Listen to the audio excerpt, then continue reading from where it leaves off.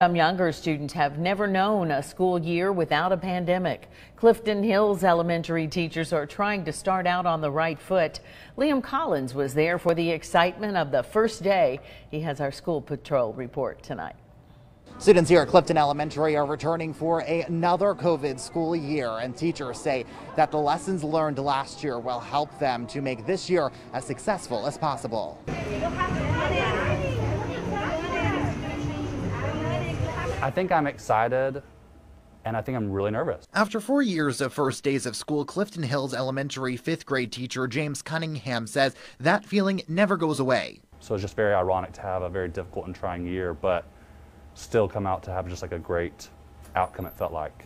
Last year was challenging enough for teachers across the country like Cunningham. They were faced with staying 6 feet apart and speaking through cloth masks while also living with the constant worry of possibly spreading the coronavirus. We were all hoping after last year that things would return to normal. But the beginning of this school year is far from it. Although there is no virtual option for students in Hamilton County, the building looks different. Water fountains are closed and lunchtime is in the classroom. Principal Lindsay Starn says even with the different look, her students and her teachers can still prevail. It's our purpose, and so I think if we can just keep kids at the forefront and think about focusing on education, focusing on giving them a high quality education. Hamilton County's TCAP scores outperformed the rest of the state in nearly all areas last year. Nationwide, though, students fell behind historic trends in math and reading during the COVID school year. I think kids can sense our anxiety, and so I think it's just important to really have